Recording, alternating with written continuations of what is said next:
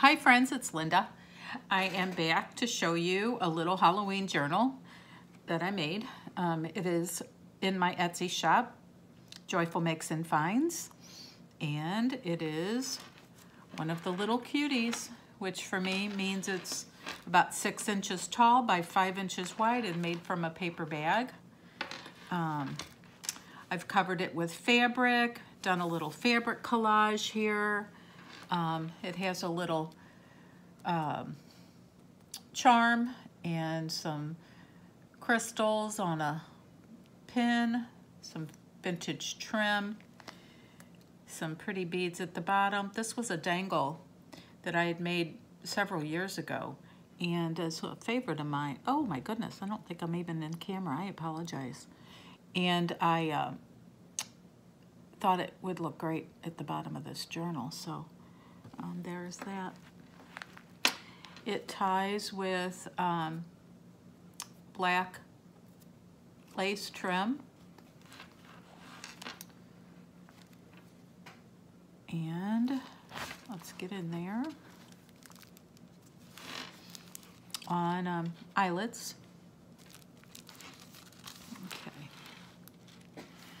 Okay, aren't these cute? It's a trick-or-treater die cut that I got, and I actually will list it in the shop that I got it from in the description box. A library card and a handmade, or I'm sorry, a letter from me in this little handmade candy corn envelope. Candy corn is a kind of a love it or hate it kind of fall treat, isn't it? And I am a lover. I'm just gonna tell you right now. I could eat candy corn until it makes me sick. I like it so much. Okay, and then this is some Tim Holtz scrapbook paper here. And this cute little witch, you might remember her from the Witch Journal, but she is one of my favorites, so I wanted her to be in this journal too. There's a lot of trick-or-treaters in this journal, so she's one of them. I'd be giving her all the candy because she's so adorable. All the candy corn. Oh, and this is fun. I have a lot of vintage stamps, and some of them are in my shop. I have quite a lot in my shop. But I found this one that's The Legend of Sleepy Hollow. Isn't that fun?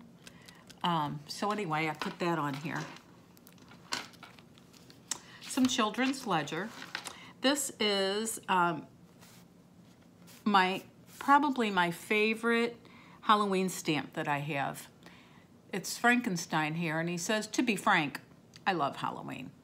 Is that fun? I love him. So every chance I get, he'll make it into a Halloween journal. So I just stuck him in this pocket here, which is a junk mail envelope with a window. I just covered it in some washi tape, and I used the inside of the window because I liked the pattern on the inside. I mean the inside of the envelope. And this cutie. And this little side tuck. This is some old scrapbook paper. Lots of room for journaling. This would be a fun journal to use for the month of October. If you like little journals that get you through kind of a month at a time, this would be a really fun one. Or it actually would get you through the whole fall. This is a Goosebumps page from a Goosebumps book from my kids from when they were young. Some Braille paper with a little fabric trim. This is a homespun fabric that I really love to use in the fall. It's the same fabric that I used here. And this is another favorite fabric that I found on Etsy a couple of years ago. And I kind of use it sparingly because I just like to look at it. It's so pretty. Some old scrapbook paper. Well, this one's not so old. Actually, I think this one, they may have at Hobby Lobby, now that I think about it. Okay, so I have a vintage trick-or-treating bag here, and tucked into the side of it are these cute little trick-or-treaters. Batman and Casper the Friendly Ghost. And then inside of the bag is another little group of trick-or-treaters. Aren't they fun? And I just trimmed the tag with some old scrapbook paper. I love vintage trick-or-treaters. Well, I love new trick-or-treaters too, but something about those old costumes that we wore in the 60s and 70s that just make me laugh. Here's a belly band that I made with some rickrack and vintage trim. I put a little sugar skull charm there. And this is actually an old ATC. I used to do lots of ATC swaps back in the day. And I use a lot of the ATCs I made now, that I made back then as journal cards now. So, here we go. Some vintage ledger. This is a napkin. I did this in the witch journal as well, just used a napkin as a page. It's kind of fun. And I used this, or made this little journal tag that I die cut a little bit. And it kind of goes in on the diagonal, which is fun. And this is some scrapbook paper that I've had for a long time, and I just love every little crazy pumpkin face on there. So I use just a little face here and there. They make me laugh. And this is some old music paper, and what I took out is the 31st lesson. So I thought that was fun, because Halloween is the 31st. And this is the center of the signature. And I actually had this piece of scrapbook paper that was shaped exactly like this. So I just decided to use it. I thought it was kind of fun. So I created these pockets. I have these are Project Life cards. And I also, in each pocket, put a piece of very old ledger from, I think it's 1911 or 1909 or something that I have. It's very old. I can't really use it as pages because it won't hold up to binding, but I like to use little bits of it here and there in ephemera. So these little fellas tuck in the sides here, and then I have beads in the center.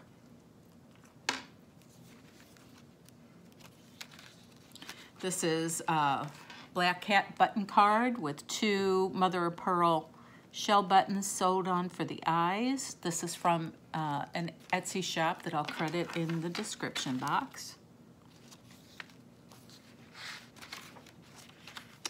Here is a little pocket with a trio of different blank tags for your own journaling or decorating.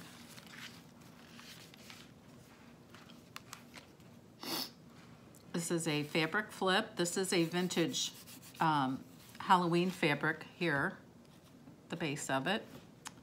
And then this is that pumpkin fabric that I just adore. This is some homespun fabric, and we have a little black cat dangling there. I'm sorry if I keep scooting out of frame here. I'm trying to beat the daylight as it's late in the afternoon, so I apologize if I'm going too fast and scooting things around too much. The Goosebumps book, some coffee dyed paper, a vintage ledger, another coffee dyed kind of graph paper. This is fun. This is an old scrapbook paper that I've had and just used little bits of, and this is about the last little piece I have of it, I think, but it's trick-or-treaters. And then this fun old card with this mom who would be very popular giving out those huge full-size bars of Butterfinger and Baby Ruth. I love the colors and just the nostalgia of the old images. Okay, so this is a little side tuck, and I actually hand wrote a recipe on here for some Halloween Chex Mix that looks delish and calls for candy corn and raisins and sprinkles and pretzels and Chex Mix, or not Chex Mix, but Chex cereal and some white chocolate. So I just tuck this in here. You can just stick it in your recipe book and use this pocket to hold something else, but I just thought it was fun in there. And I loved this natural fraying of the fabric here. So I was gonna make a ruffle here, but I thought this was so much fun. I just used the fabric as it was and took advantage of that edge. Okay. And this is a multi-folded book page that created a bunch of pockets. I have just a blank tag, this fun vintage image. So I have you can see that there's a big pocket in the very back. Then there's a pocket here. There's a pocket here. It's got this cute little kitty. Halloween kitty. This is a fun old scrapbook paper too that I have, and I love both sides of it. Again, I just have tiny little scraps of it left. And a little ticket there. Okay, and then this is the Tim Holtz paper. This is the back cover. I put this old Susie Zoo Happy Halloween. This is a current brand postcard. It's adorable. I used to love Susie Zoo back in the day, and I used to place orders with Current, that stationery company. I'm sure a lot of you probably did too. If you love journals, you probably have loved stationery most of your life, like I have, and cards and such. And I used to get those Current catalogs and pore over them and circle things and dog-ear the pages of what I thought I would want to order. And so this is kind of nostalgic. Okay, so it just kind of fits in this pocket here. I have a little bit of this vintage fabric here with the charm that says handmade with love. And then this is the back pocket, which is the back of the paper bag, and it opens. And I have a tea bag in here with this fun October 31st rubber stamp, and I beaded the edges, and it's got some pumpkin spice chai tea in here for you. So that's it. Little Halloween cutie. I'm just about finished with my fall and Halloween journals. I'm about ready to move on and make maybe some bigger journals, because I've made a lot of little cuties in a row here. But they're so much fun.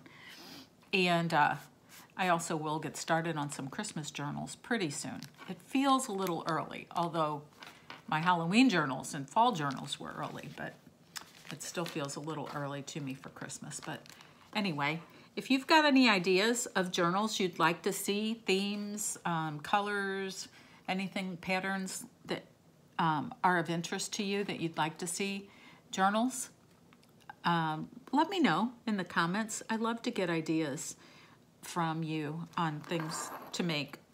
So anyway, that's it. Have a wonderful afternoon. I will see you soon. Bye-bye.